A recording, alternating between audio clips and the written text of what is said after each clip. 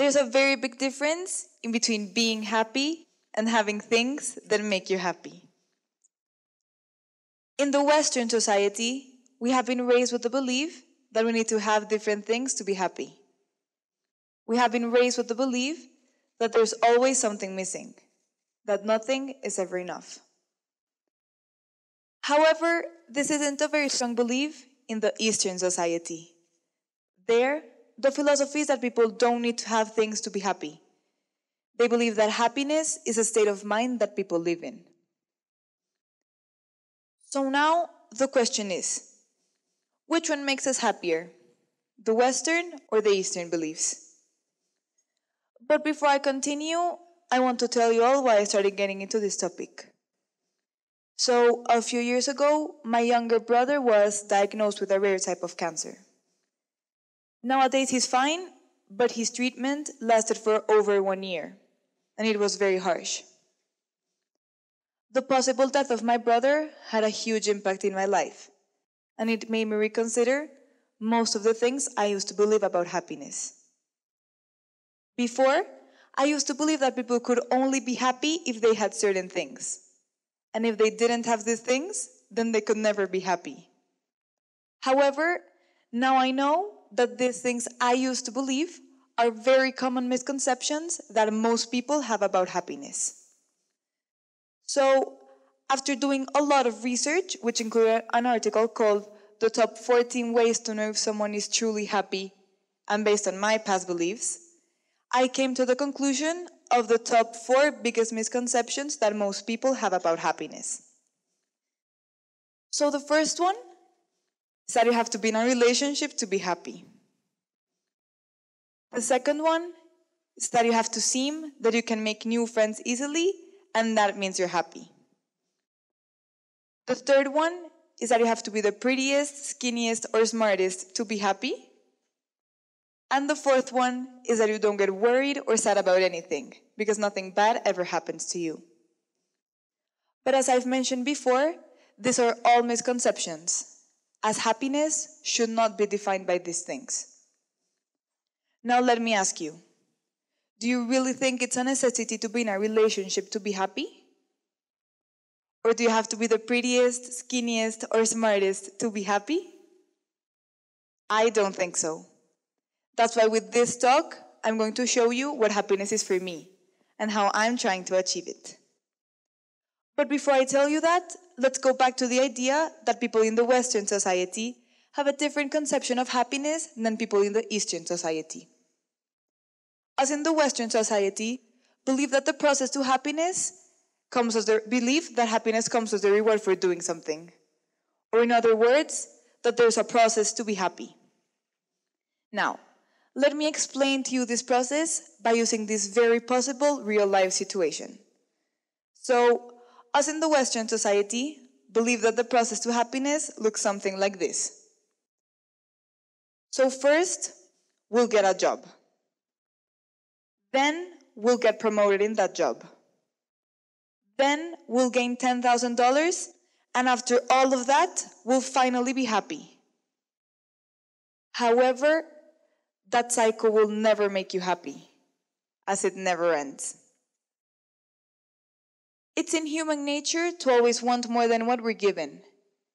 Therefore, if we believe that we can only be happy when we achieve something, then we're never going to be. So, as soon as you gain those $10,000, you still won't be content, because you're going to want to have $1 million, and then you're going to want to build your own company. And it's an endless cycle of wanting more things. It's unhealthy when we base our happiness on an ever-elusive external goal. But what if I told you that if you rearrange that cycle, then everything could change? So to start off, before getting the $10,000 or before building your own company, you first have to accept who you are. If you don't accept yourself from the beginning, then you're never going to be happy, as nothing is ever going to be enough to satisfy you. This process will lead you to true success, as in this process, you've already accepted yourself from the beginning, which means that anything that comes your way, you will accept it as a way to grow and not see it as not enough. So now, I'm going to show you the equation I use to try to achieve happiness. It's mindfulness plus realistic expectations equals contentment. But notice how I didn't say happiness at the end of the equation. Let's face it, no one ever is going to reach absolute happiness.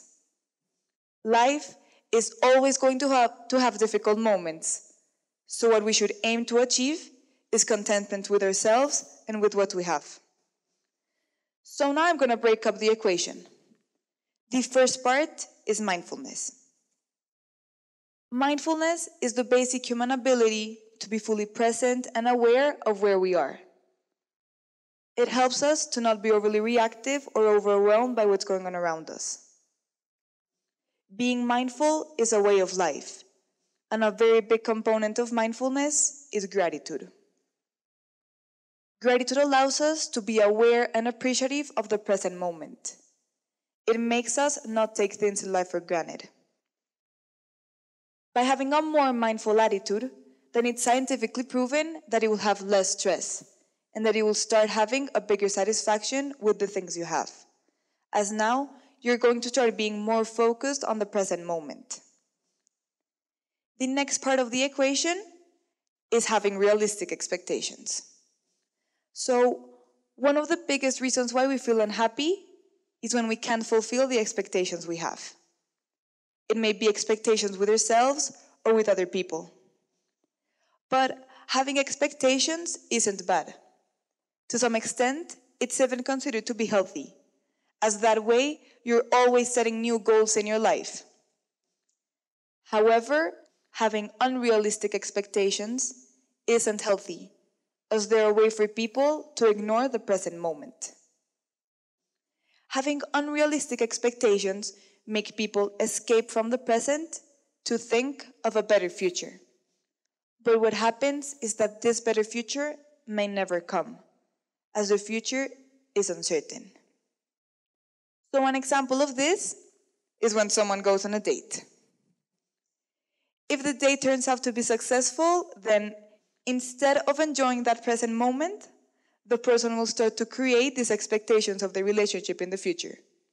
But these expectations may never occur. So it's only been the first date, and they're already thinking of what the wedding is going to be like or what their kids are going to be called. These high expectations only pave the way to discontentment. Unrealistic expectations are frustrations under construction.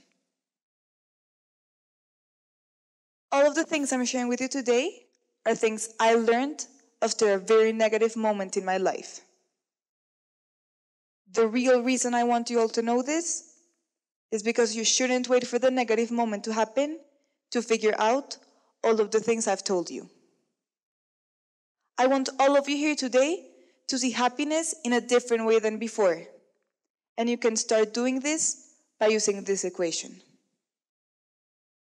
My invitation to all of you is to use this equation.